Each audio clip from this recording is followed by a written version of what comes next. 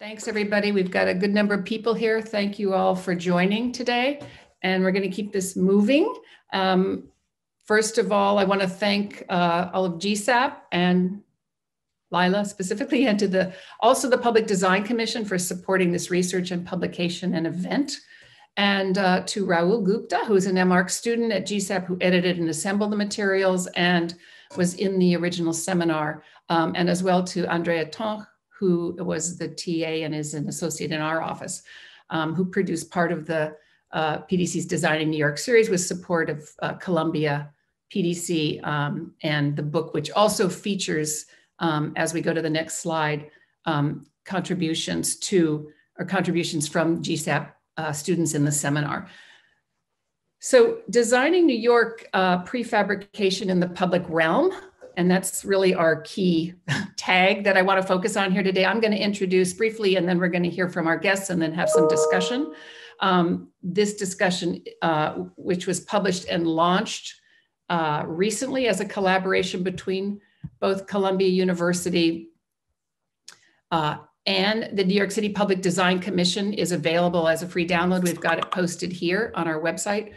In the chat, I should say, and also here. And it examines how prefabrication practices can be applied to small-scale urban infrastructure projects to have, and here's what's important, large public realm impact. That's really what we're interested in here. It also presents current best practices for prefabrication and analyzes both technical and logistical nuances of these systems in order to further understand their viability in New York. So that's also a key issue for us, is that viability in New York.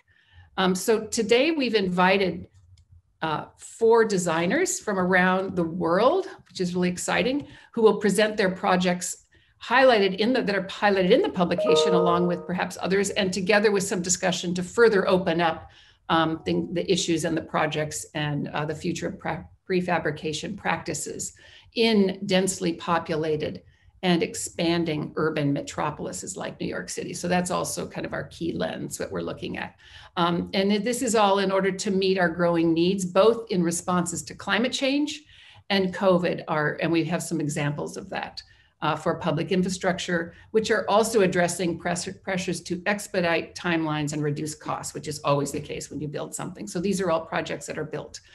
Shown here in the image is a project on our cover by Garrison Architects, a New York architectural firm. It's designed in response to Superstorm Sandy.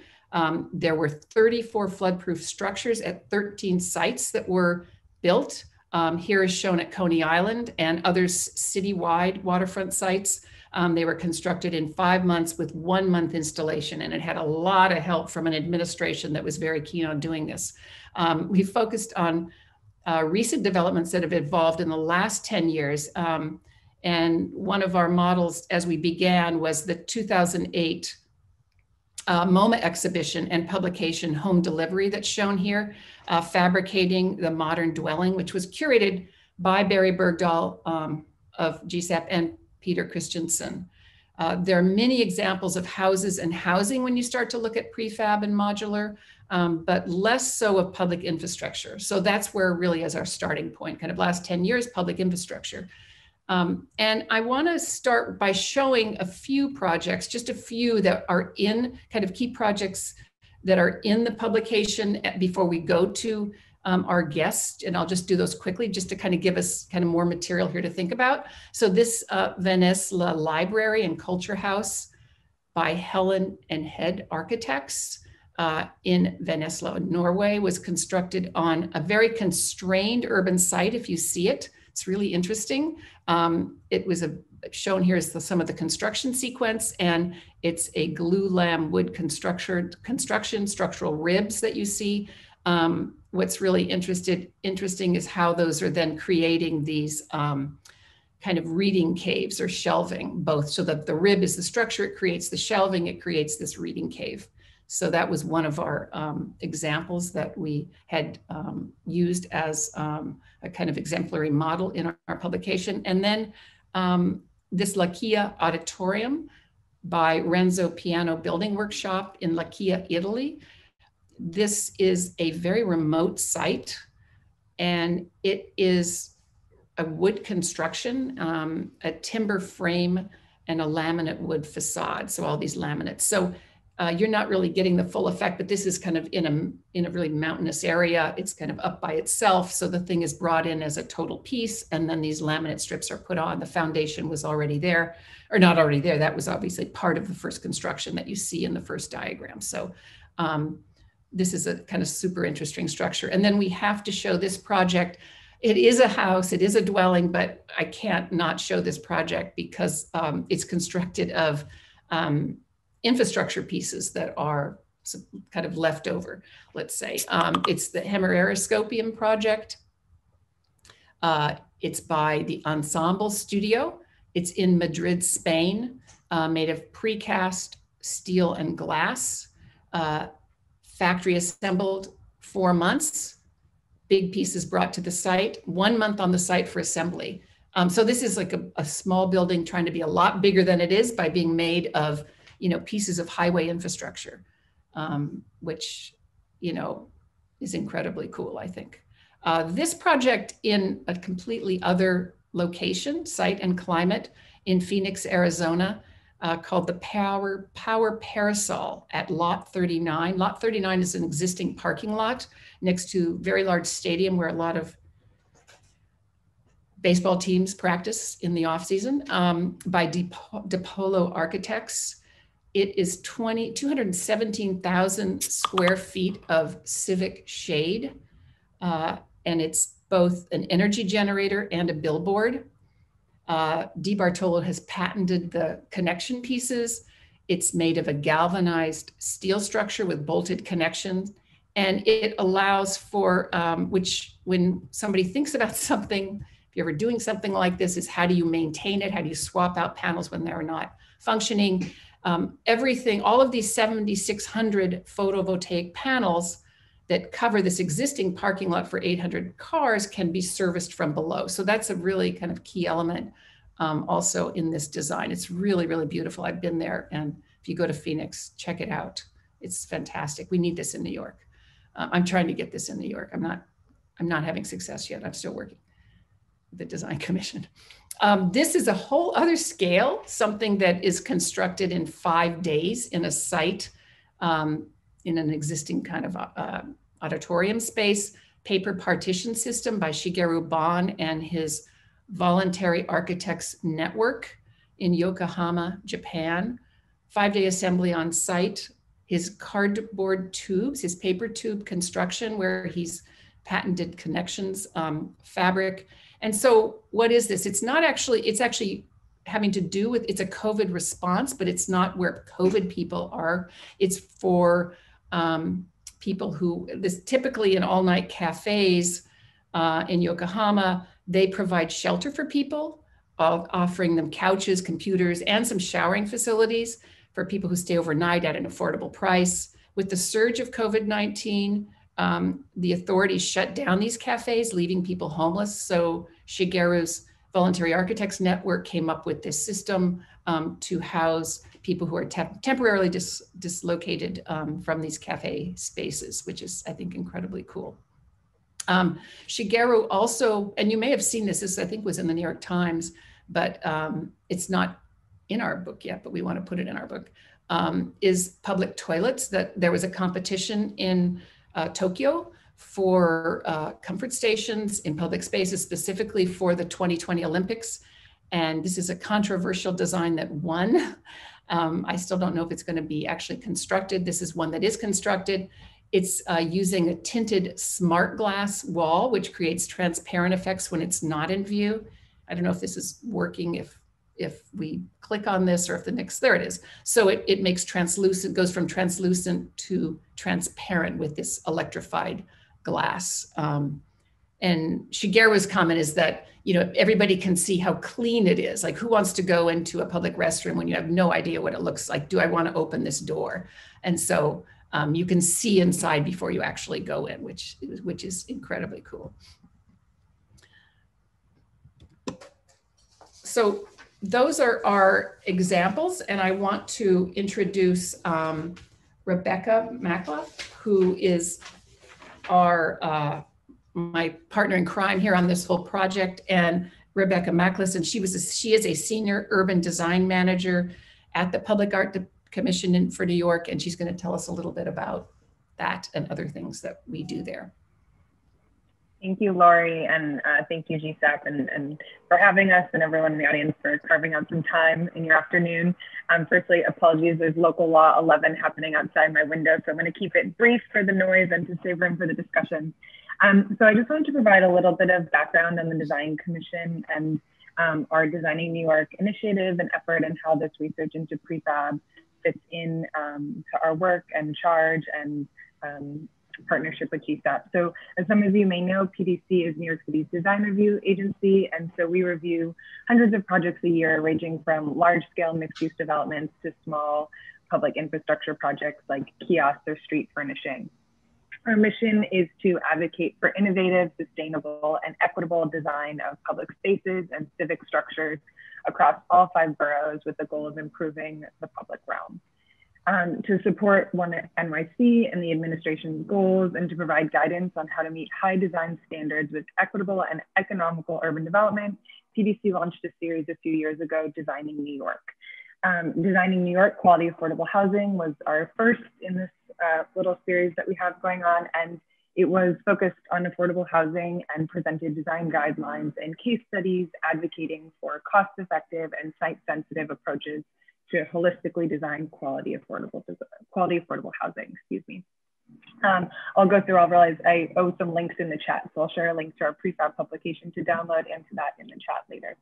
So Designing New York Prefab in the Public Realm is the second in this series, and as Laurie mentioned, the research started a couple years ago in 2019 with a seminar that Laurie spearheaded, and thank you Raul and Andrea and all the students for really leading the charge on this work. We realized at the Design Commission that we were seeing a lot of city agencies really pushing in a critical moment to develop capital projects, but with mounting pressures of reducing costs and time and all these things that Laurie was speaking to. And so prefab and modular and flat pack and these methods were really popping up in our project review more and more starting in 2018, 2019. So at Design Commission, we thought that we could use the Designing New York series to kind of take a proactive approach to start navigating, defining, showing for the capital agencies and with capital agencies what is possible for these non-traditional building methods. As an agency, we're committed to working creatively within the parameters facing public works, whether it's a small kiosk or large citywide solution for solar infrastructure. As Laurie was saying, we're pushing for prefab for solar infrastructure for some of these projects. The Bartolo project is so great.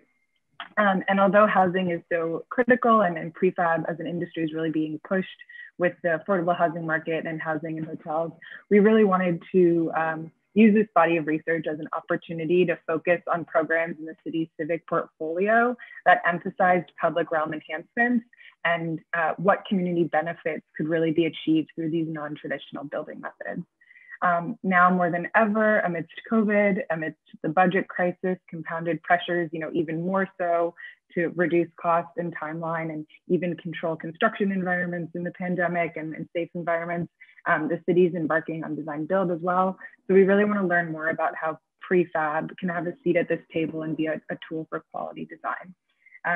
So I really hope that we can dive into this all in conversation. Just a final plug, we're developing our third Designing New York series, Streetscape for Wellness. So I'll stay tuned for more on that, and I'll also share that in the chat. So I'll hand it back to Laurie. Thank you, and we'll kick off the presentation. Great. So as Rebecca mentioned, I think one of the things when this all started, we saw this horrible trailer that was going into a park in Brooklyn. I was so upset. I was so sad.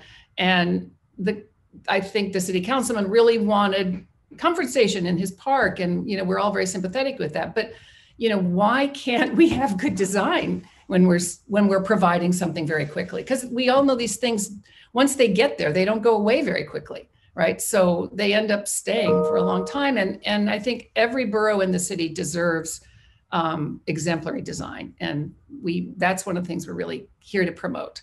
So we have 4 really exemplary designers here today, which is I'm really excited about. So I'm going to just introduce them when they speak, but we have Ronnie Markussen, co-founder of Human Habitat, Ben Busche as principal of Brut Deluxe, Tolla, co-founding principal with GSAPP of Lotec, and Carlo Ratti of Carlo Ratti Associati. So, and I know that Rui Guan, who is a 217 GSAPP alum, is going to present the work first of Carlo Ratti. He's an associate designer and design lead at Carlo Ratti Associati. So we'll start with Ronnie Markussen, co-founder of Human Habitat. And just to give a brief intro to them, and then I'm going to turn it over to you, Ronnie. They are a design build studio based in Copenhagen and New York. The firm embraces cradle to cradle philosophy of design and production products in that, what does that mean? At the end of their life, they can be truly recycled or upcycled. That's another term we'll probably hear, emulating nature's cycle, where everything is either recycled or returned to the earth directly or indirectly as food, as a completely safe, non-toxic, and holistic sustainability. So that's really their agenda. The firm engages in the circular economy revolution and is committed to creating ecologically vital and socially vibrant communities. So when we were searching, we were really so keen on you're going to see their work, and I'll hand it over to Ronnie. We're so keen on what they're doing. Well, I'm Ronnie Markussen. I'm from Human Habitat, and this is my presentation. What are the best projects we can design to improve our cities right now? And how do we build it in the most effective and sustainable way possible? Obviously, there's not just one answer to these questions. I'm going to present to you a small-scale farm we did a few years back called the Impact Farm. In 2014, I moved to New York with my business partner to study urban farming in a big city content. Our intention was to learn about the benefits of growing food in the city and create a project that would bridge architecture and urban food production. In these years, we are witnessing a rapid population growth, a dramatic rate of urbanization, accelerating climate change, and health issues. Agriculture and our food supply is a large part of the challenges we face in the world right now, and so it must be part of the solutions too. In all major cities around the world, different organizations and small businesses are responding to these challenges by growing food and creating jobs with social benefits to the local community. One of these organizations is Harlem Grown in New York. Harlem Grown is a nonprofit organization founded in 2011 by Tony Hillary, and their mission is to inspire youth to lead healthy and ambitious life through mentorship and hands-on education in urban farming, sustainability, and nutrition. They operate local farms in Harlem and have created garden-based development programs for elementary students. They have transformed 12 abandoned lots into thriving urban gardens, ranging from soil-based farms, hydroponic greenhouses, and school gardens. Urban farming is much more than just growing food. It's a way to positively impact the entire community through mentorship, education, and partnerships to create sustainable change. Harlem Grown's story is truly inspirational, and there are people all over the world who are making a positive impact in their local community through urban gardening. So we ask ourselves the question, how can we help organizations like Harlem Grown through design and architecture? We wanted to create a small-scale urban farm that could easily be implemented into the urban landscape. The design had to successfully combine eco-effective food production along with a social space that could be used in all the amazing work an organization like Harlem Grown are providing for the community. We came up with the idea of the Impact Farm. It's a 2-story greenhouse built around a shipping container.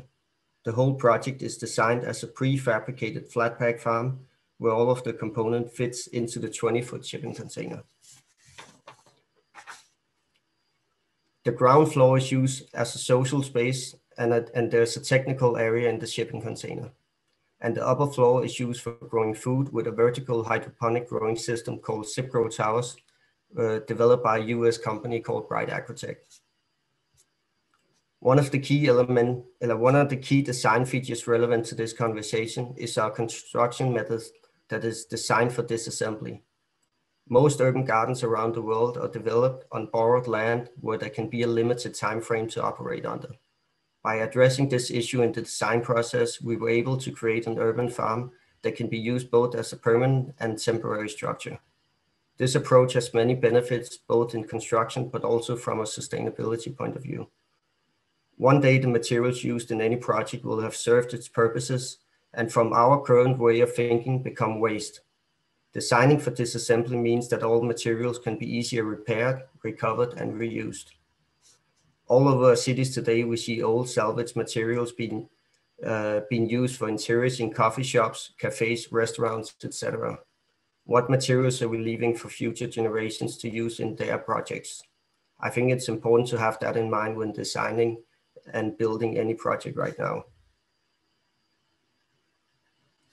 In 2015, we built our prototype of the impact farm in Copenhagen as a temporary structure with a lease of 1.5 years. During that period, we held different food events and attracted visitors from all around the world who wanted to be inspired and learn about urban farming. After the lease was up, we disassembled the project, packed it in the container, and stored it until we could find a new spot for it. The project later got funded to be upgraded in design and in technical things, and it was built at a local school in Copenhagen, and it's now being used for educational purposes. After we had built a farm and the prototype in Copenhagen, we got commissioned by Harlem Grown to build a farm on their new lot on 127th Street in Harlem. We had learned a lot from the project in Copenhagen, both in terms of how the farm operates, but also how it was put together. All of these upgrades got implemented into the new design. We used a 3D model and we created a 3D time frame with a step-to-step guidance of how it was put together for the local contractor. The project got prefabricated at a local art factory in Copenhagen. All the materials were packed in the container and it was shipped to New York, and then it was transported on site. After the arrival of the container, the farm got assembled by a local contractor. Since all of the building's materials were prefabricated off-site, the whole project was put together in less than 3 weeks. One of the huge benefits with this building method, besides time, is that we didn't create any waste materials on the building site, and there was no adjustment to the prefabricated building component. It was simply a matter of connecting the different components together using bolts and screws. Since the farm was completed in 2018, it has produced food year-round. All of the food are being distributed to the local community for free. It is being maintained by a farm manager, the children, families, and community members who come together to learn and work with Harlem Grown each day. Through this pilot project, Harlem Grown hopes to present a viable model for replication that can help to increase access to farm fresh produce throughout lower income neighborhoods in the urban landscape. Harlem Grown's vision is to transform this space into an innovative urban agriculture center and green oasis for the Harlem community. Thank you. That was my presentation. Thanks so much. And it gives us things to discuss as we go forward. So Ben Busche from Brut Deluxe. Brut Deluxe is, here he is. It's an architecture and design studio based in Madrid and Munich. It's an extremely interesting model. So we saw one model there where they're in New York and Copenhagen, 2 people working, bring the project from there. Brut is really a hybrid practice. I'm gonna call you guys a hybrid practice. They're focused on, and this is to quote you guys, the investigation and creation of space and its atmospheric qualities. You'll see why. So their projects engage in a huge range of scales of urban intervention, from ephemeral artistic installations, industrial design, construction design, and urbanism, and also those components in urbanism, we could say in cities. They're truly a multidisciplinary team. If you look at their website, I haven't seen many firms that have that many disciplines represented. They have architects, okay, check, but they have artists, graphic designers, structural and digital engineers, landscape architect, art historian, anthropologist, and historian. So they're all engaged, depending on a project's objectives, as I understand, in the design process. So Brut Deluxe combines both scientific and artistic strategies in their creative process. So I'm going to hand it over to Ben. Thank you so much for coming all the way to Colombia. Yes. Thank you for the invitation. So I'm Ben Busche, I'm the head of Brut Deluxe, and I was asked to present one of our urban furniture pieces, the kiosk Empoli, and it's a direct commission by the city of Madrid, and it's a kiosk for temporary street markets. And when you think about like typical structures that are used for temporary street markets, you usually have structures by wood or by textile structures, and they take like 1 or 2 days to set up, and the same happens once the street market is over. You need another 1 or 2 days to disassemble them. So the premise of this design is to have a ready-made kiosk which can be brought as one piece on site.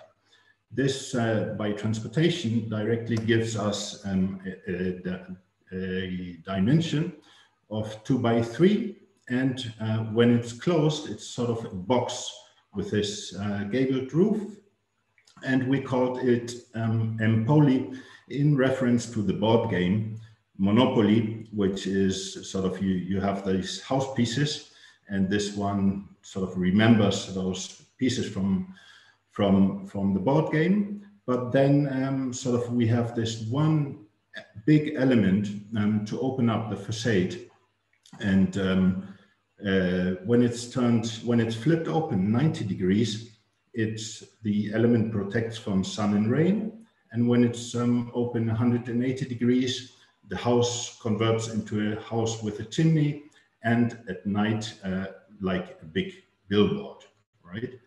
So we did a lot of testing also with the possibilities of the layout schemes on the different squares you could have on site. And the interesting part about this project for us as designers is that we started at the same time with the construction drawings, and we had a company to set up a mock-up in 1:1 scale.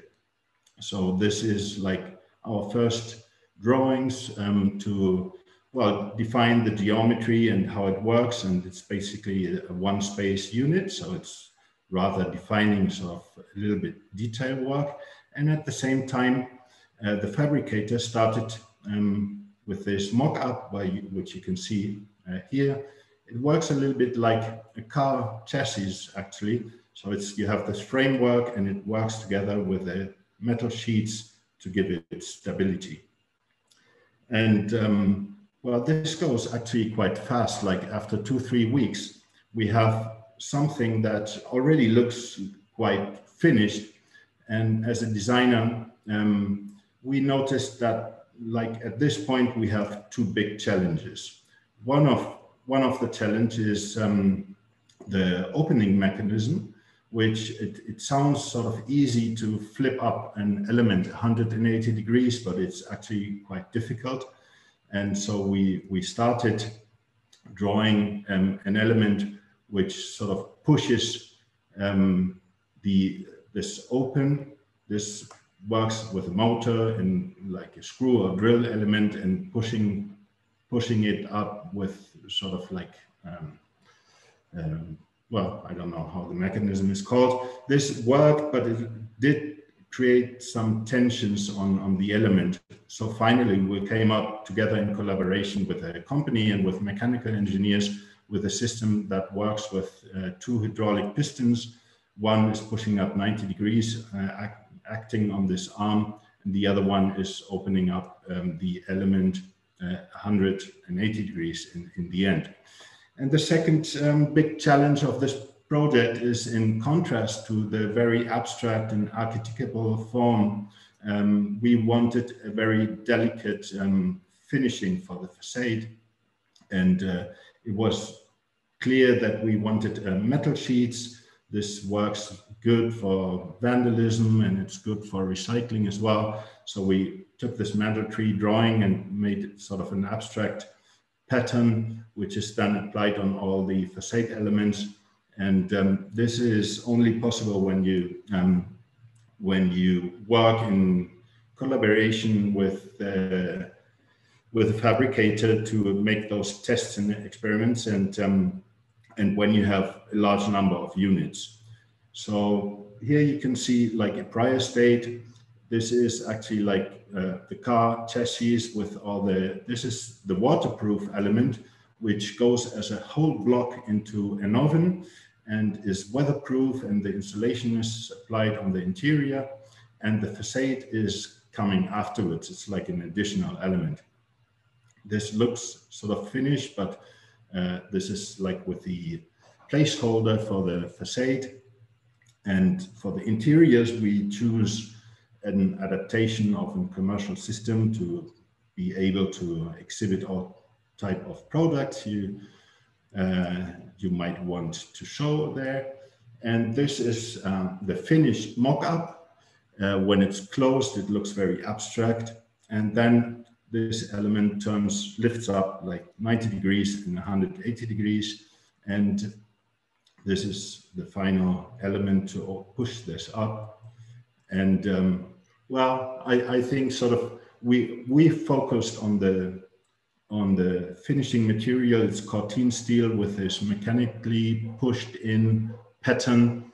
The corten steel starts to oxidate after a while and gets this beautiful pattern. And as Laurie said, so we are very interested in the atmosphere, and we like this image very much. It's sort of the expectation you create at night, what might be in such a small hut, and then at night it turns into something very different, like a billboard effect. And well, once we had sort of we had finished the whole construction design and the mock-up, and we showed it to the city of Madrid. And this, yeah, that's like the first element finished. And then we got the contract to build 275 units. So that's when actually sort of the fabrication process starts, and you have all those elements at the same time. There's still a lot of optimization done and experimentation, because we do an execution project actually of each sheet. And when we saw this, well, we started again sort of with variations like the interior colors. We have 8 different colors for the interiors. That's very easy to do. And this is all at the fabricator's site for the pieces waiting to get transported on the truck to Madrid. And when we saw this, we also asked the city of Madrid to apply different facade materials. So in the end, we have also this stainless steel elements, which of course transforms the perception of the piece completely. And with these mirror effects and the rain on the facade. And we have black lacquered pieces. This is easy to do because of the facade material, as I said, it's just like it's easy to change. You apply it afterwards. This is brushed aluminum. So then the whole sense of this is to be able to transport the pieces on a truck, and you would be able to reassemble a street market just in 2 hours at night, and you can just well move them around. You just have to plug them in. And well, if you think about like the appearance, the perception of typical street markets when they are not in use, I think at least it's sort of very different from the installation we did for those pieces in Madrid. And this, of course, changes completely when they open up and sort of the product takes all the protagonism, as that's what is wanted. And this project, well, it's a little bit older. It worked fine during 5 years, and then we had the financial crisis. The city of Madrid bought these 275 units, and they had a contract for the maintenance and the setup. And with the financial crisis, they didn't have enough money anymore, so they terminated this contract. And now the kiosks are placed in public schools, public sports facilities, and public gardens, parks, etc. And they're just used as storage items. So that's a little bit like buying an expensive car and not having enough money for the gas, but they just sort of sit there and they're used to store the pool items, but it's still a beautiful car. So some of them look a little bit shabby, but they are almost indestructible. So probably they will be there in 50 years. And some of them are kept really nice. And when you come to Madrid, there's really a lot of them, and you just, you will cross one for sure. Well, that's sort of the presentation for today. Thank you very much. If you have any questions later on. Great. Thank you, Ben. It's so cool to see like an expanded development of it and its afterlife, so to speak. Okay, great. So I'm going to also now introduce Tolla and of Lotec. Lotec's known, I think you all know Ada here at Columbia, at GSAPP for their innovative work, specifically with the standard we saw in the first project, the second project, the ISU shipping container. And Lotec is known for its innovative practice and specific focus on this specific shipping container, which is really, to me, is just an amazing thing that they have devoted their work to this and the amount of creativity that it has expanded into. In their commitment to working with this, I'm calling it the ready-made, in like the Duchamp sense of the ready-made, for their practice. They've explored and adapted this, they say, durable, flexible, and of course, incredibly sustainable object, because they're not going away. They're piled up all over the world, to architectural applications. Their stellar example of upcycling extends the life cycle of these already manufactured objects and expands the potential of existing systems and explores the futures of legacy platforms. So in their design for cultural and institutional projects and residential houses and housing with this component, I think they've just exploded, and it just seems an unending proposition, which I'm really excited to have here. They are the experts of the shipping container, and they've also proposed architecture out of the ready-made, such as cement mixers, I hear, and airplane fuselages. I'd love to see those out of other ready-mades. We're extremely fortunate to have Ada, Tolla, and Giuseppe Lignano as faculty at GSAPP, and Ada's here today to join the conversation. Thank you, Laurie. I'll share my screen.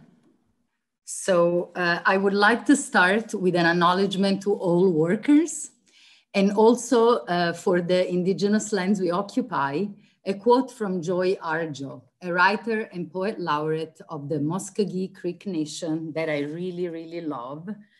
And she says, in reference to sustain the need for artistic expression, I believe that if you do not answer the noise and urgency of your gifts, they will turn on you or drag you down with their immense sadness at being abandoned. So in Lotec's case, the word is upcycle. We start with upcycling because of the shipping container, or we start with the shipping container because we must upcycle. We begin with the 320 square foot of perfect Corten steel enclosure, which we drag out of its back of the house, anonymous and exceptional global network into specific new uses, new massing, new spaces. Because we begin with a volume existing and heavily used before we reclaim it, we work and have always worked off-site as well as on-site. Prefabrication has been with us from day one. I will start by showing you the Whitney Studio. The Whitney Studio upcycles 6 20-foot containers to squeeze into the Whitney Museum Breuer building moat on Madison Avenue and be occupied as a space for art education and art making. A single operation on the assembly slivers the cube diagonally, generating windows and skylights and a double height within. This is the beginning of the off-site work. It begins with selection and then with steel modification. The containers are modified in a shipping container facility, in this case in New Jersey, conveniently closely located, painted black in this case to best interact with the existing Breuer building, which we love, and then inserted with great care into the tight moat of the museum. In the off-site, on-site split, logistics are part of our work. We design and devise the how-to all the way. So you see here the building going inside the Whitney moat, which was quite complex. The building is a landmark. The Whitney is a landmark building. And we had the set of lawyers from the building inside, right behind the window, watching the assembly, which was quite exciting. But we had to devise this system of tracks so that the containers could be positioned and slide down below the cantilever and right next to the bridge of the existing museum. And all of this to say that some of the technicality for us are complex, but also very inspirational. Here you see the building in its final form and the idea of its kind of mute presence that is both interacting and revering the existing building, and how it looked from the inside of the museum, providing a glimpse to the activities within, but also independency, and then the sort of surprise of the interior space with a double height and a white background for art making and art exhibiting.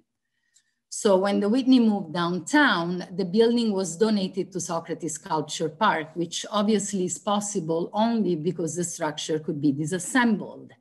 This goes to what Ronnie was saying also about moving his parts. The Socrates requested a design expansion that could include a larger art education and exhibition areas and some administrative spaces. So we designed the cubes, which starts from the Whitney Studio and repeats it 3 more times, 2 equal volumes and 1 open and ghosted volume for outdoor use. The building is located right at the entrance of the park, will be located right at the entrance of the park, to the right on this kind of niche amongst trees that is right there, lifted to respond to flooding. And I wanna shift here attention to drawings, both as a technical and artistic expression, which for us is a really important overlay. So our construction drawings had to be reconceived as we started working with containers from the onset of our work to include a sort of a container schedule or a catalog of each container that had to be coded and drawn through all its sides. This is the portion of the drawings that goes to the fabrication shop, to the workforce that will be in charge of off-site construction. This is the proper prefab. And this is where knowledge includes also a lot of structural and fabrication knowledge. And I want to bring this up because precisely because we work with containers, we actually had to invent a new form of prefabrication or a sort of construction technology. And this process required a real knowledge share, a deeply collaborative attitude, working with manufacturers on one end and engineers on the other. And what we ask manufacturers, and in particular on the trails of the big American industrial might, we ask them to engage with projects that, in stark contrast with the more repetitive setup of their work routine, are instead unique, challenging, and different.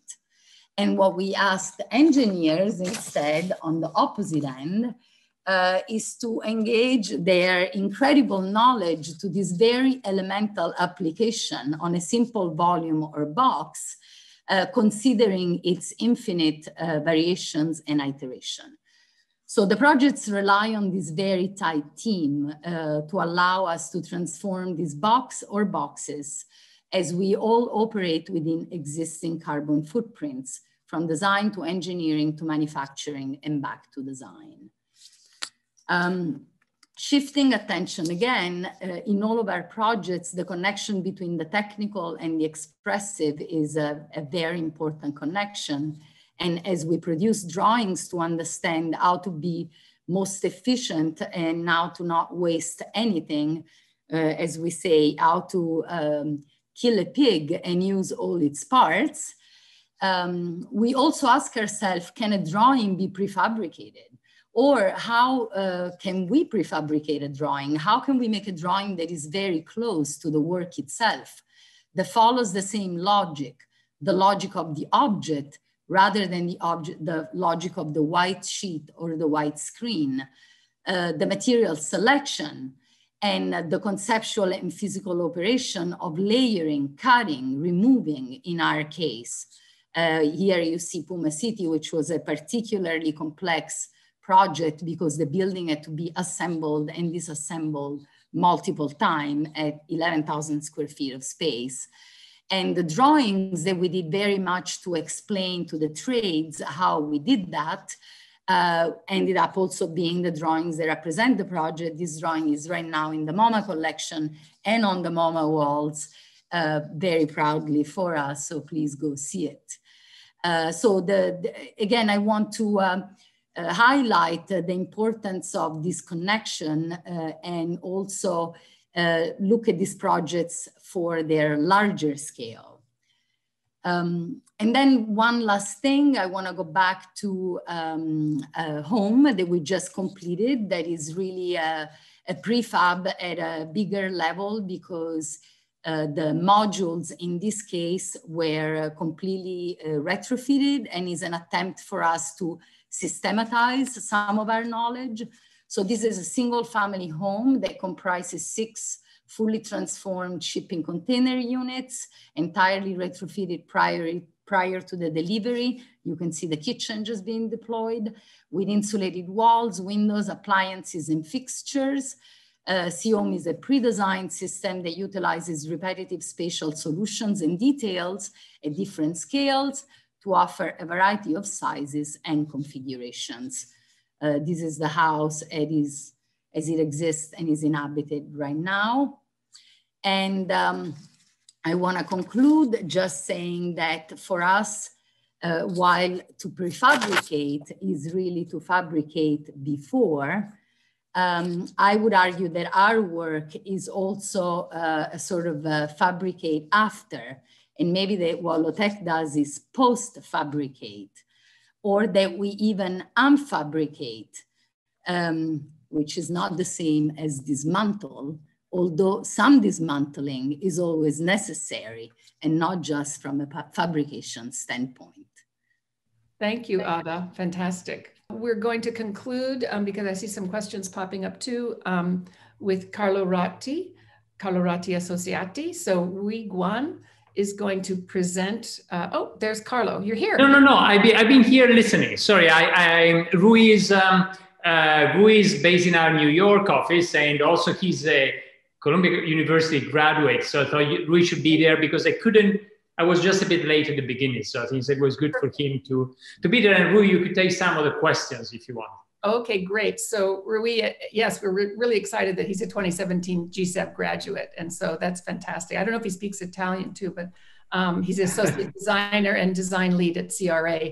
So just to give a brief introduction for Carlo Ratti is a professor of urban technologies in the Urban Studies and Planning program at MIT, where he directs this Sensible City Lab. There it is, Carlo Ratti Associati. is based in Torino, Italy, and also New York City and London. And the office is currently involved in many projects across the globe with scales ranging from product design installations to architecture and urban planning. The office explores the intersection between the natural and the artificial in the built environment, often leveraging digital technologies as part of a multidisciplinary mission to innovate in the urban landscape. So Carlo, I'll turn it over to you, and thank you for coming to Columbia. Thank you very much, Laurie. It's a great pleasure. You know, under normal condition, I would be there with you in person. I've been many times, and I loved it every time. Now, I changed a little bit my presentation also after seeing the beautiful presentation by Ada. So I wanted to start by sharing with you a project we did actually during the pandemic, at the beginning of the pandemic. You know, at the beginning of the pandemic, we were all asking ourselves, what can we do in order to actually contribute our skills in order to help with during the crisis. And so we certainly, you know, so we started a project called Cura, which is connected units for respiratory ailments. And so COVID has changed the way we work, that's for sure. And one of the interesting things is that we started sharing much more. You know, during the crisis, we started sharing much more. This is our, you know, some colleagues at MIT did this kind of event project in open source, and many people started using open sourcing. Even companies like regular companies, commercial ventilators here, you know, companies such as Medtronic, one of the leaders in ventilators, decided to open up design specs and code for free to all. And so we were inspired by this. And we were thinking, what can we do? Well, you know, people focus on different things, but one thing is for sure, this we are talking about last March, but unfortunately, this is still true today. We must expand ICU capacity worldwide. And so we started this in an open source way. The amazing thing is that, you know, this was just at the very beginning. We immediately got a team that grew to over 2,000 people involved in the community, helping to design this. And our goal was, you know, is there anything we can do in between those things? So you see, something can be deployed rapidly, would be easy to scale up, would be responsive and agile, but also would allow to have biocontainment inside. One of the tragedies we've seen across the planet is that a lot of makeshift hospitals, you know, were quickly mounted, but then, you know, they didn't have biocontainment, so a lot of people got sick and got COVID at the time. And your biocontainment is done by actually creating negative pressure and putting very special filters. So you create negative pressure, that means that all what is inside the container or what is inside the unit doesn't go out. And then you take air out only after sterilizing it with special filters. You can use ozone filters, you can use HEPA filter, very special HEPA filter, and so on. And so anyway, we started with this design. This was the first version, how we could put two intensive care units with biocontainment. And we decided to use containers. I mean, that's why I added the project after, you know, I know Ada's work very well. We also met once at MIT. But so we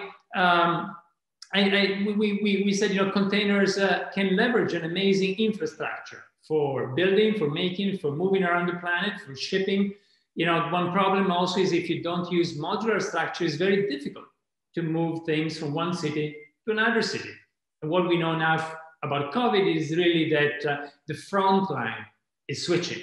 The front line was in Milan, went to Madrid, went to New York, you know, then one city after another city. So you want to be able to move things fast. So this was actually our first project with containers, but it turned out to work very well. You see here the plan, you can see here the initial design of the section for the initial design.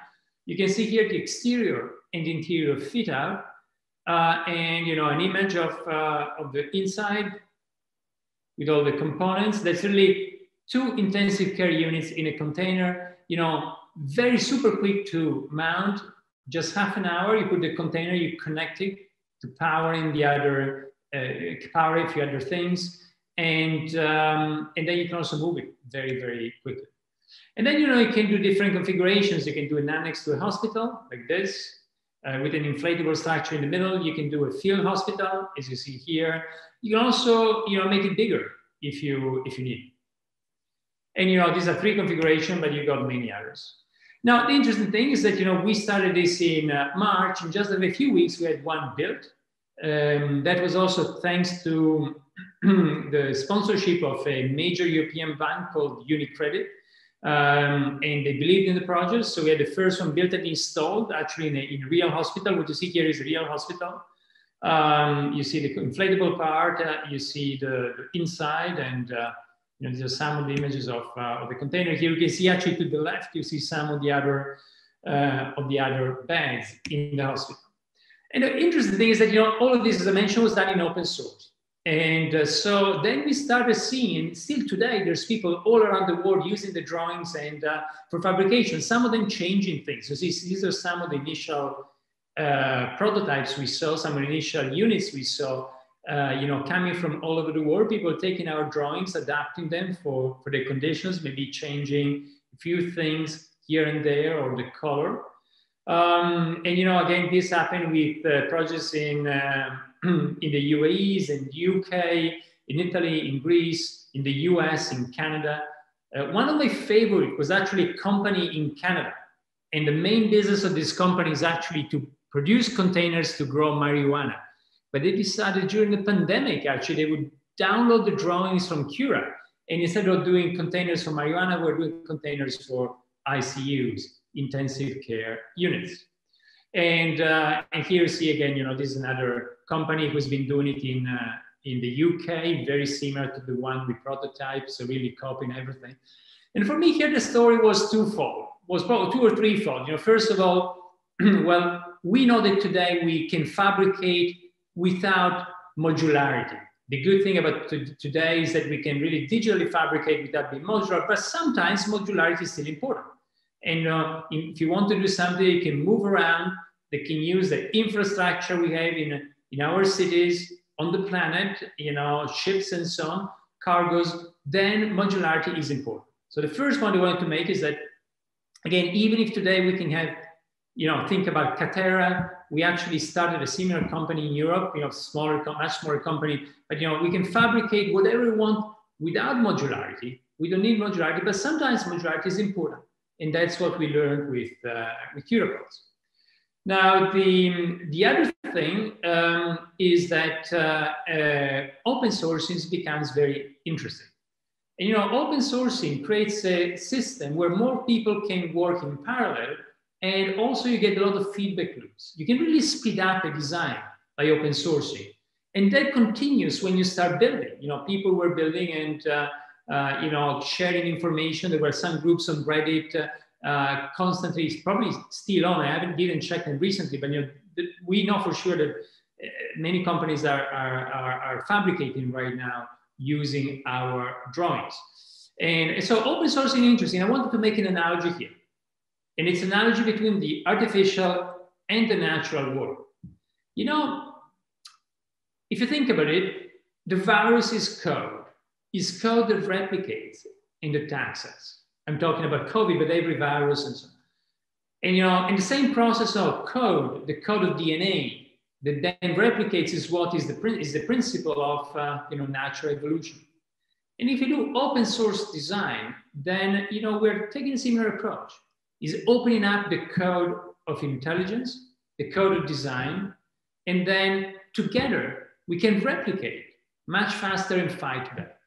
We would never have been able to do this. This, as I said, in just a few weeks, we went to the first prototype in probably 3 months. There were people fabricating this around the world. Well, we could follow a standard system, a standard process, which is, you design it, maybe you patent it, and so on and so forth. The same thing would have taken at least a year. So somehow, by sharing, we can be much faster. And the final thing is about feedback loops. And the third point I want to mention about feedback loops. Feedback loops are the key things that happen in nature. You try something, you see the feedback, and that's what determines if a design in nature is successful or not. And by design, well, maybe I want to say, by the code of an organism. And well, the same we can apply to design. By doing this, we can really open up to a lot of feedback loops, and fabrication allows for this. So anyway, the principles of open source design I want to share with you. By the way, I did a book on open source a few years ago. Actually, the whole book was done in an open source way with different people contributing to it, from Jonah Bracken to Joseph Grima to Paolo Antonelli to Nicolas Negroponte to many others, Hans Ulrich Obrist. So if somebody's interested, it came out with Thames and Hudson a few years ago. But basically, the principle of open source design, share first, no patenting. And competition is good. It's not bad. Anyway, so next steps as well is we're looking at this for the longer term. By the way, so the global south needs Cura, more Cura still today. And so how can we help them scale up and use the drones? Mm-hmm. Now, following this, I want to share with you a couple of other experiments. And in these experiments, you use actually a similar approach. As I said before, today we don't need to be modular, but there are some cases when you want a little bit of modularity, and there are some cases where you want to apply another principle. It's actually a principle that was developed by a person who I think was one of the great designers and theorists in the past century, by Dutch architect John Habraken. John Habraken in the 1970s really worked a lot on how we can involve people more in self-fabrication, or what Enzo Mari called auto-fabrication. And his idea was, in a nutshell, is a bit much more sophisticated, but in a nutshell is, as an architect, you want to provide a framework, and then you allow people to build inside the framework. So you want to give them like a structure, and then they provide infill. Now, this is a very simplified way to summarize John Habraken's approach, but just for the sake of conversation, we could talk about this much more if you want in the Q&A. And as I mentioned, John Habraken was one also the authors of the book. We did an open source design a few years ago. And so I want to share with you very quickly two projects. One is called Living Board. It's a commission from a nonprofit in India. Nonprofit is called We Rise. And We Rise wants to provide housing to a lot of people who today live, unfortunately, in very unhealthy conditions in urban settlements. And so here the idea was, how do you do it? How you provide a structure to them and the basic conditions. And here again, we use a similar approach to the Habraken approach, and we called it Living Board. It's similar to the motherboard concept you've got in electronics. So we said, well, if you go there with an element that you can fabricate before you put it on the land, and then you allow people to build their home on it. And you put it on the land, by the way, that's also important because India has been devastated by a few earthquakes recently.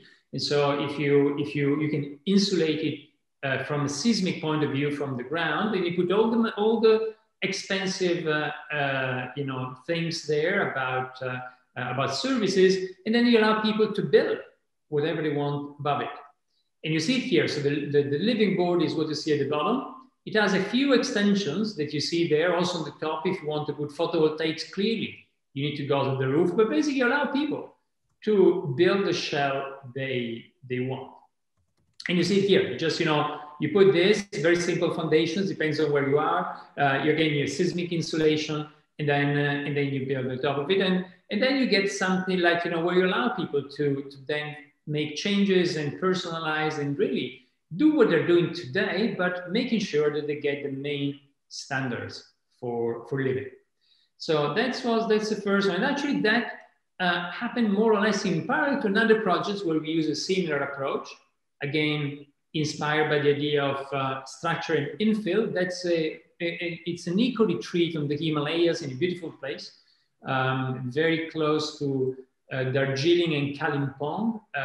If you got beautiful views of the Kanchenjunga, an 8,000 meter mountain in Sikkim, the same one that you see from Darjeeling, where the Darjeeling tea comes from. It's a beautiful place with these waterfalls and tea gardens. And here the idea was very similar. Again, we wanted to involve the local community to help build it. We didn't want to do this, fabricate the whole thing. in in Mumbai or in Germany, in Italy, and then ship it there. We wanted to involve the local community, but at the same time, the local community doesn't have all the skills to get to the standards that the client wanted to get. And so again, we said, okay, so we fabricate part of it, and that's a frame, and we allow the infill to be produced locally.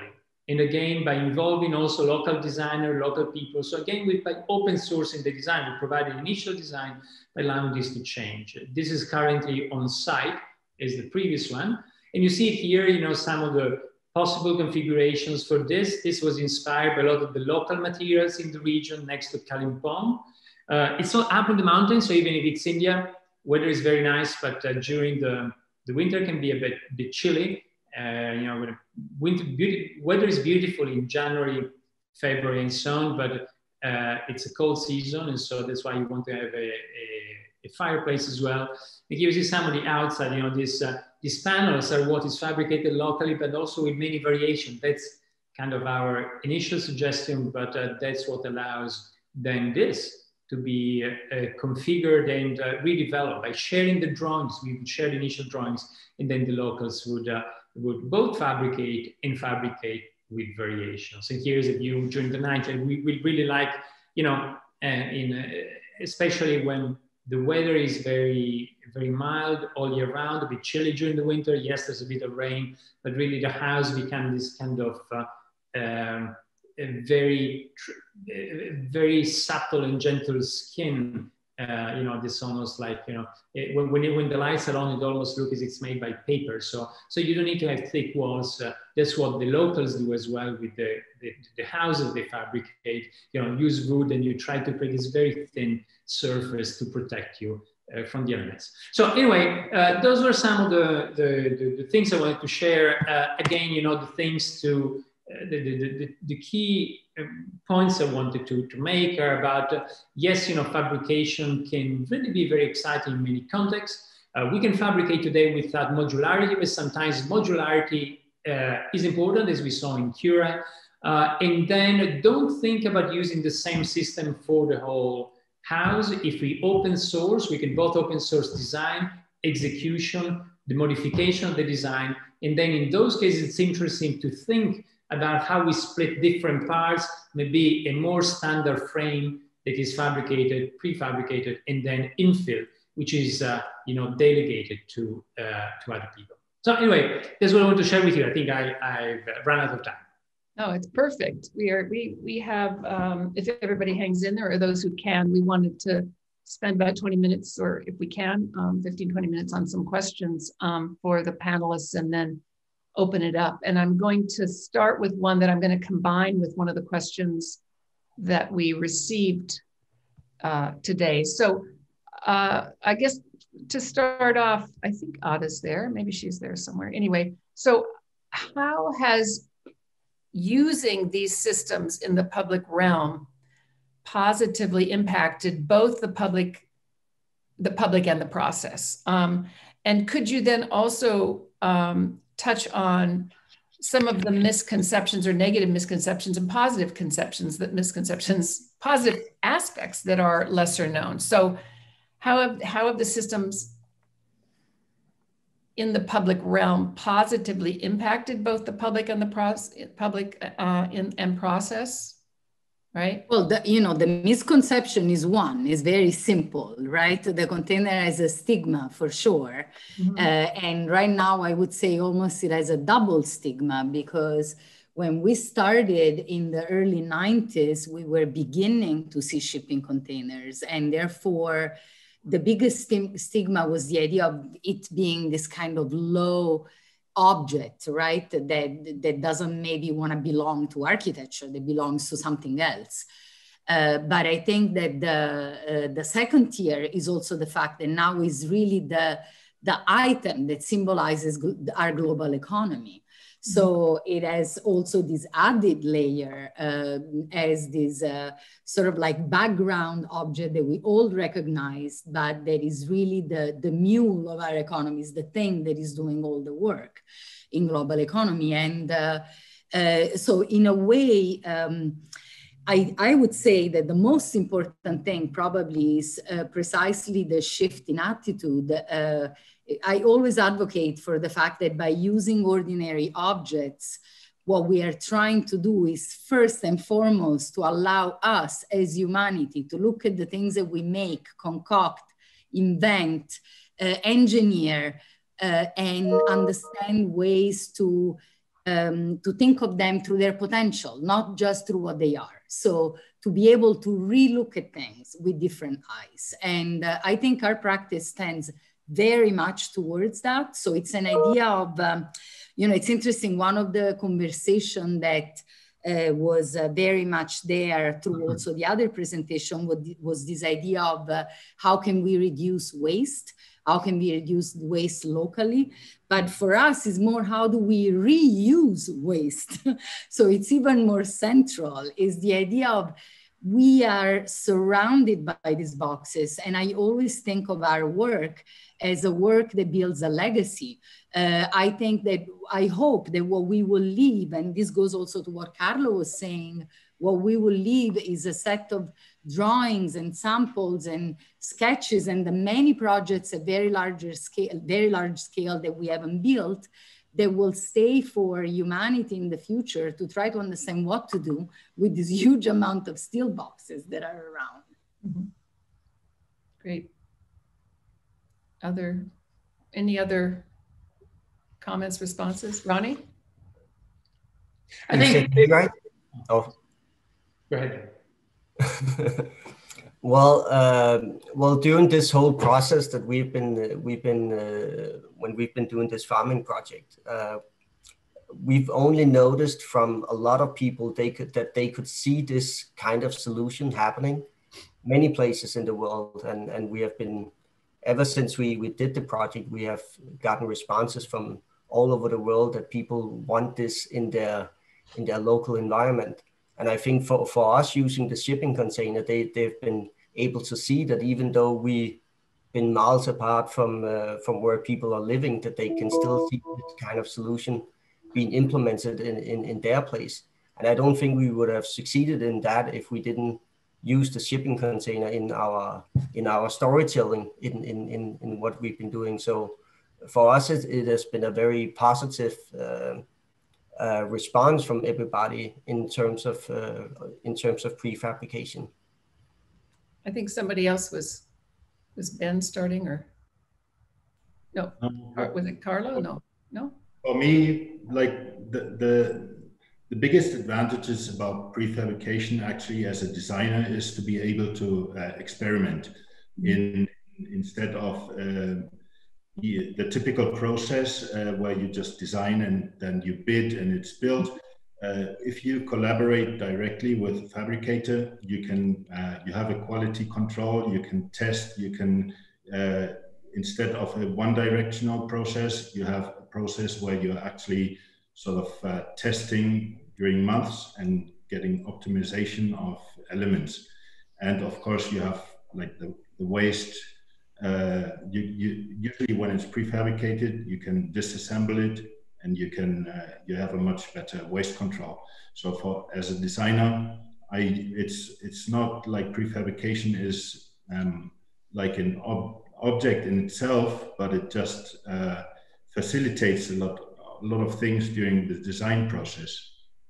Okay, great. Carlo. Yeah, building on that, just a quick thing is, certainly if you want to move to a circular architecture, we need to fabricate. We need to fabricate because then we can have all the elements, we know what they are. In the same way we assemble them, we can disassemble them. But the other thing I wanted to mention that's quite interesting, might inspire some of the people listening, we had a very interesting convergence we were not aware of. We've been working recently with two colleagues, good friends, with Anton Garcia Abril, who's a colleague at MIT and also the founder of Ensemble Studio. We just finished a project in Europe together, and also with Philip Wan from China, also teaching in the US. And the interesting thing is that without knowing, all the three of us built a factory as an annex to the office. So, we got not a big factory, but a place where we can use digital tool to fabricate. 5 or 10 years ago, all of us would have like, a 3D printer in the office and a laser cutter, and we do the model, started making models inside. Well, even 10 years ago or more, but that was became the norm everywhere 5 years ago. And I think now, if you take that and you scale it up, and scale it up, I think the biggest one is Anton's one has this kind of beautiful factory he built in Cambridge. Ours is in Italy, Philippines in Shanghai. But basically, it's really that same thing scaled up. And that really, as you just mentioned, it allows us to test things first, to build more circularity, because we can check new assemblies of material. And certainly, I have no doubt that the way we build a home 10 years from now is going to be much more similar to how we build the plane today. Everything is going to come from a factory and then be just mounted perfectly and magically, thanks to the guidance of a digital model. Mm-hmm.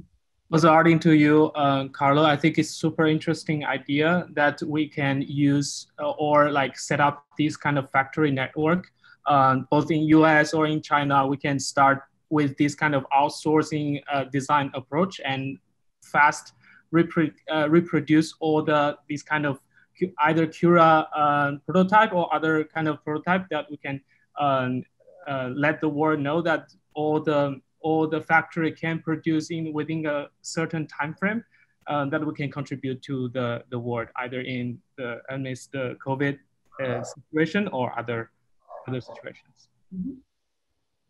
Great. Actually, that perfectly kind of leads into one of the questions that we kind of had repeated from the audience that Laurie and I had chatted about earlier, which is, what does, we're talking about a lot of what prefabrication, you all defined it in your own ways, which I thought was really interesting. We in the seminar, one of the first things we did was had to define it from ourselves. Like, what is prefab? What is flat pack? What is modular? What's the line between it being a component of the typical design, bid, build process versus this new, less traditional method? So one, if you could all speak a little bit more of how you define it for yourselves, and then also speaking to the process and what it enables. Roy, you were just talking about what it enables in a factory setting and process, but thinking of the Public Design Commission's charge and hat, what do you think that then allows in the public realm that perhaps the design, bid, build or more traditional model wouldn't allow as easily to kind of give back and enhance more equitably the public space? Long question, sorry. Super long question. I guess like prefabrication definitely is quicker and possibly much more kind of accurate compared with traditional building methods. And sometimes it means easy for changes and fast reproduction. And for example, successful prefab or modular project can be duplicated to many other areas, and so enables a more kind of equitable potential for the public realm. I think the Cura project is the perfect example for that.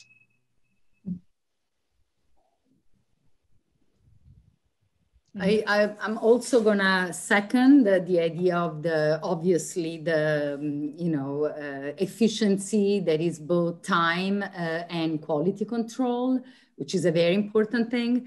Being someone who practices in New York and having been practicing in New York for almost 30 years, I would add that I think that that's what I was also trying to stress in our presentation, that the very tight connection with fabrication, with who does the work, is a very important thing. And that means that one is to really think about the kind of networks around a potential project. Where does a project exist and what are the networks of fabricators around?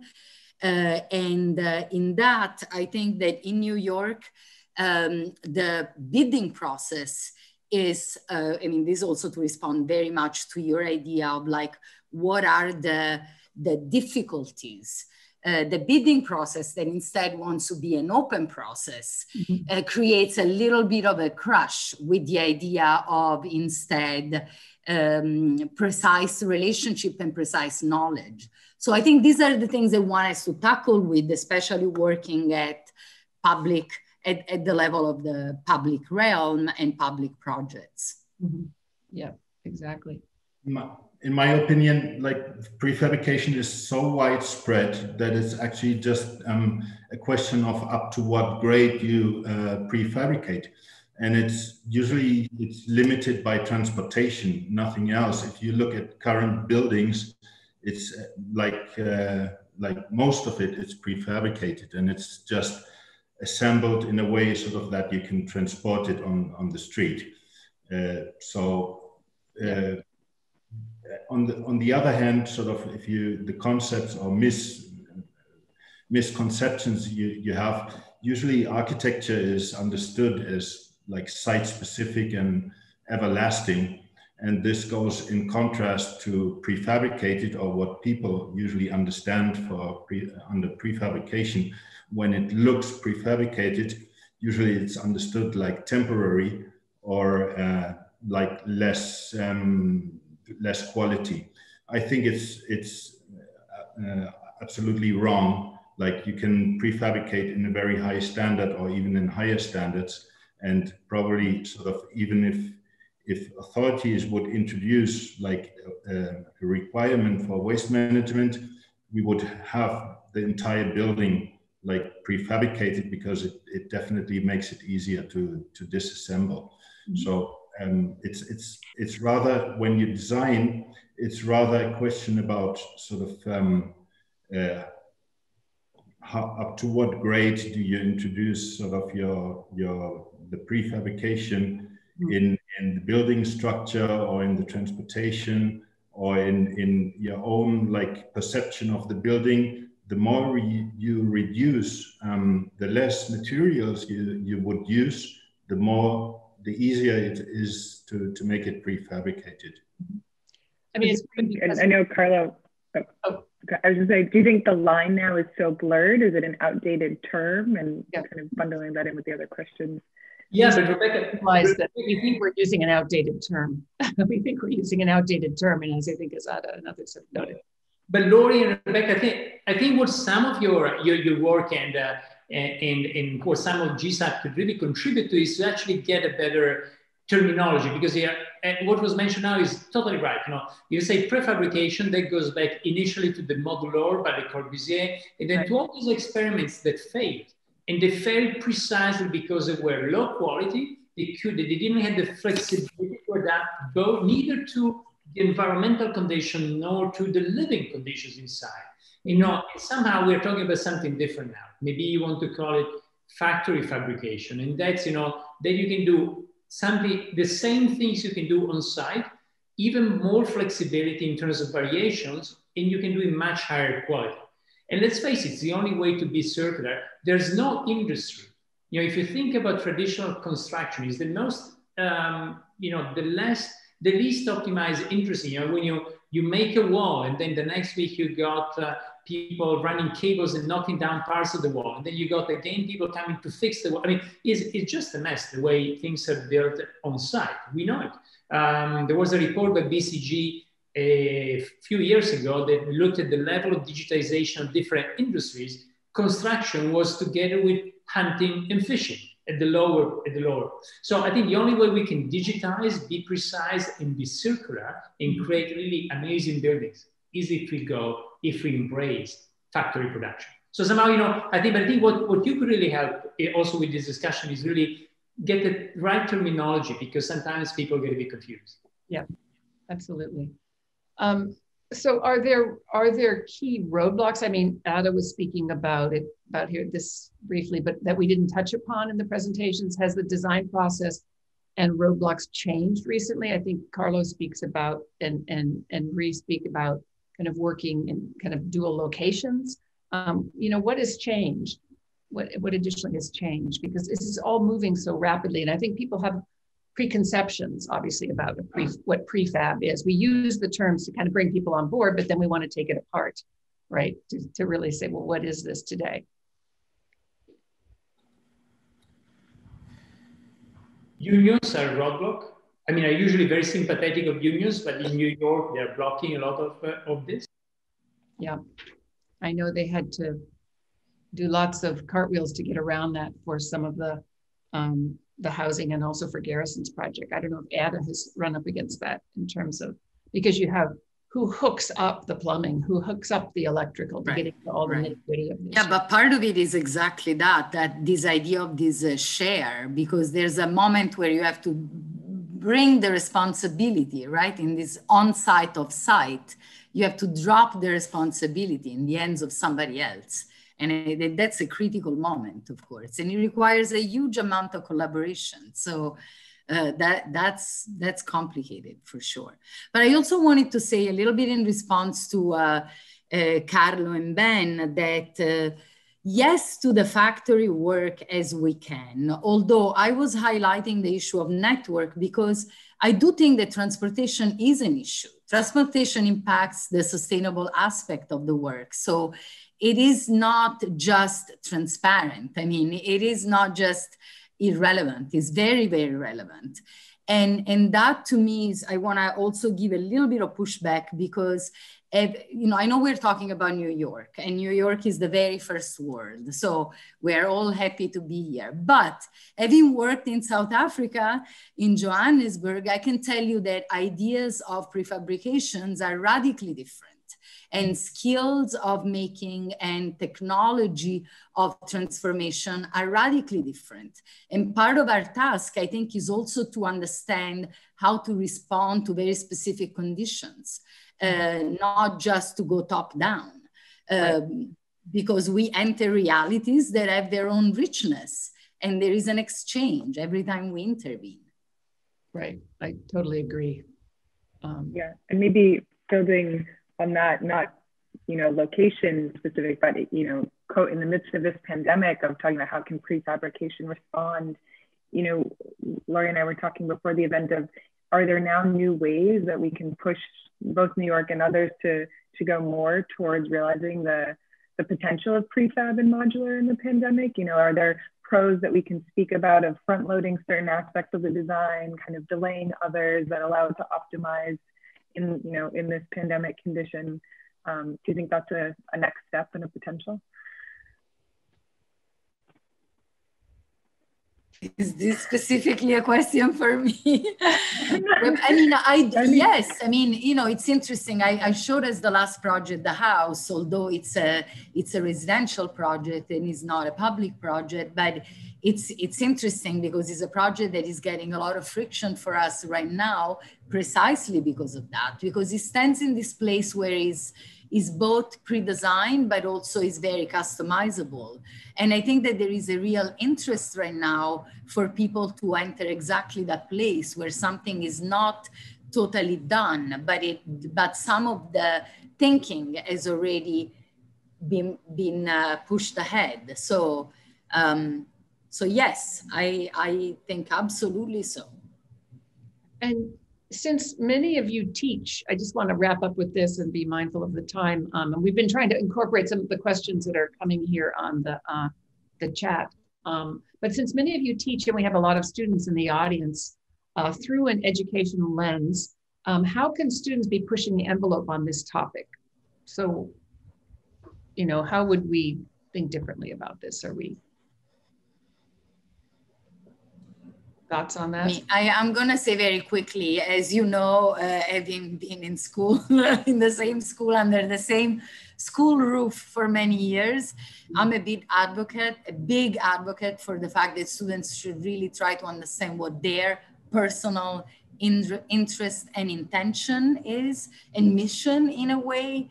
So I think it's very important to expose students to other means and other ways. And to let them really consider what it means right now to practice and not to just default to default modes. I'll leave it there. Okay, great. I would say very, very quickly, something very trivial, spend more time in the Fab Lab. You know, I learned a lot of this when I was a PhD student at MIT in the very first Fab Lab that Neil Gershenfield did in the basement of the Media Lab. You know, if you're able to manage it in the Fab Lab on a smaller scale, you know, the same thing you can manage is just a bigger machine. You know, you go from the small laser cutter to a big router to cut XLAM, you know, CLT, cross-laminated timber, but it's really the same thing. So very simple, just, you know, spend your nights in the Fab Lab. Great. Totally agree with Carlo. I think spend time making, not just on your screen. That's a huge lesson. Yes. And not talking, making, not talking. That should be the not talking. Okay. Anybody else here? I have one. Ronnie? Well, yeah, well, so since we did the whole project ourselves from start to finish, so we did all of the, when we started designing the project, we knew that we had to build it at some point. So that, and I have a background in carpentry, so I knew that at some point I would have to stand and put everything together. So that helped me a lot in the way that I needed to think about the project and in terms of how things were put together. So I think it's a good thing to have in mind when you're designing, is that at some point you have to give the drawings to somebody who have to build it. And the simpler you can construct things and the simpler you can start taking things apart from each other, the better end product I think you can get out of it. So great. I don't know, Ben? No? Okay, I'll end and say thank you so much, you four and five, for presenting your incredibly inspiring work to all of us. And, you know, I always say we want to make the world a better place. You know, we're incredible optimists as architects. I mean, we're internal optimists. And I'm just, you know, so appreciate the work you've done. And I know it comes with a lot of labor, a lot of extra labor. Thank you. I'll see you all very soon in person. Yes, please. Yes. Very soon. We're getting yes. Send on a good note. Great. Thank you. Okay. Bye. Thank you all. Bye-bye. Thanks so much.